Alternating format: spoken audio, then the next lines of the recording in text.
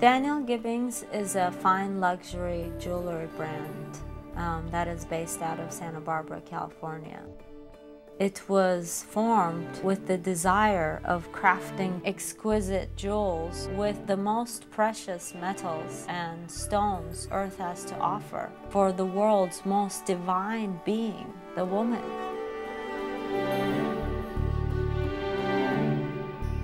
The customers that are drawn to Daniel Gibbings jewelry are customers that have traveled, they know what they like, they're a little more sophisticated, they don't follow trends, and want something unique. Daniel's designs are sophisticated, bold, and exotic.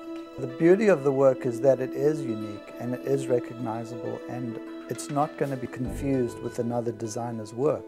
It stands on its own.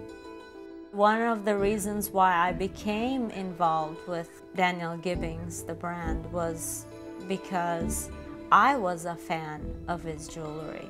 And he was the hidden gem of Santa Barbara. The work is unusual. I'm proud of that. And the people that do buy it really love it. They enjoy wearing it. It makes them feel good. The minute I tried on a piece of his jewelry, I felt like I time traveled to a completely different era. I felt like I was a princess, and there was an instant emotional connection for me. What inspires me is a passion, is a love of working in metal, of jewelry, of something that'll be around for a long time. Every single piece has a story. Every single piece has an energy that Daniel transmits through in his creation process. The design process for me is something that starts with a thought, with an idea, with a vision, and then in my mind's eye I see the pieces, I pick the stones, and then I go and start sketching.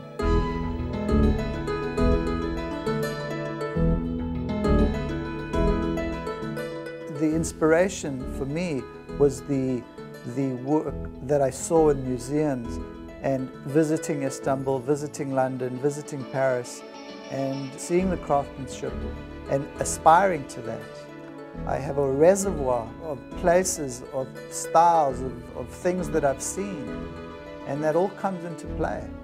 I draw shapes, I look at stone choices, texture, gold choice, and put it all together on paper, and then go into metal, make the masters or the prototypes. It's quite a lot of work getting the piece to where I want it to be. I'm very meticulous about that.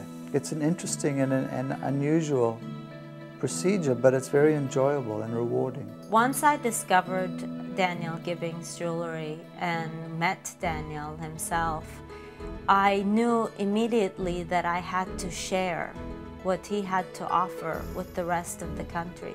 With Setanai joining the team, I can now rely on her more on the business side of things and the marketing, and I can focus more on creating. The brand has evolved into new heights because he has had the liberty to create without borders, without thinking about anything else, just to craft beautiful jewelry. My background is South Africa, in a very tribal, and craft and working with hands was always a part of my upbringing.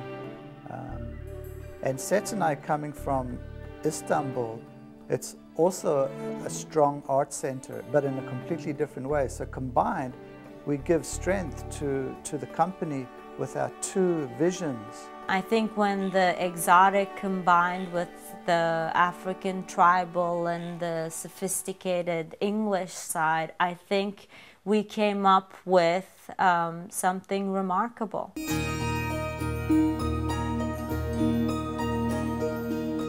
The new Daniel Gibbings work is the best work I've done yet. It's more exotic, less tribal, more sophisticated, more refined, more focus on textures, the high carat gold. We use 20 carat, which now is a blend of 18 and 24, but it has the color of the richer gold, the strength and the durability of 18. There's a lot of reds, there's a lot of boldness, there's a lot of passion, there's rubies, rubellite, diamonds. It's all about combining passion and sophistication and elegance. I can't really describe one element. It's a feel, it's a look, it's a passion, it's a choice of color. We call it our remarkable line because every single piece was worthy of a remark. We were approached by the Zoltanite people. It's a stone found in Turkey. It's a color-changing stone. They wanted designs and designers that would reflect the heritage of the stones and also transmit the heritage of the stones into their designs in their own unique way. And so the work that I've done around it reflects its heritage and where it comes from. So there's an Ottoman feel to the design. I love what I do. I'm very blessed. It's enjoyable and rewarding, and designing and being in the jewelry industry is a beautiful place to be.